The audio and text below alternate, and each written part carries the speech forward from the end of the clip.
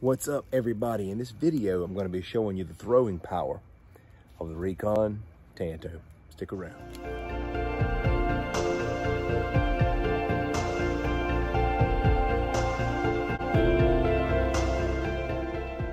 I recently picked up the Recon Tanto. I could not love this knife anymore. A lot of times when I have a knife like this that I like, I'll buy more than one copy of it because I like to have one that I can beat to death without conviction, throw, bushcraft, all that kind of stuff with, and one that I can just kind of keep around and admire. Some knives I love so much, I just like having them in my collection as something to admire. I know that seems strange, but I know a lot of you knife collectors can relate. What I want to do in this video is show you how powerful this is as a throwing knife, how deep it penetrates and how hard it hits and how well it handles. We're going to start off with some full spin throwing.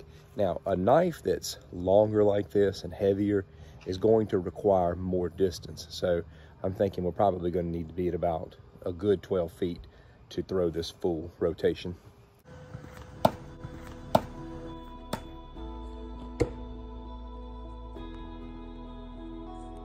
Now I want to show you the power of half spin throwing. Look at that.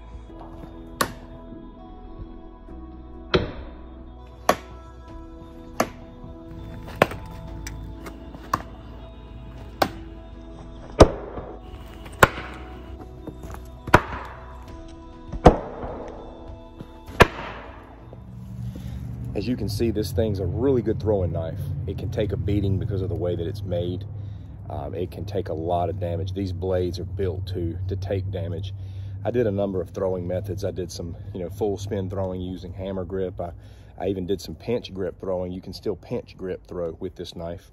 I did some underhand throwing, and I did some half spin throwing.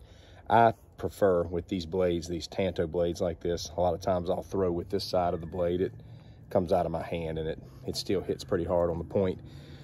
Just about every time I threw this thing, it was buried all the way up to this point, which is a really deep penetration in some of this wood. So I wanted y'all to be able to check out and see how awesome of a throwing knife the Recon Tanto was. Now, I will tell you, if you get out here and throw, your handle immediately is gonna feel a little bit loose. That's just normal.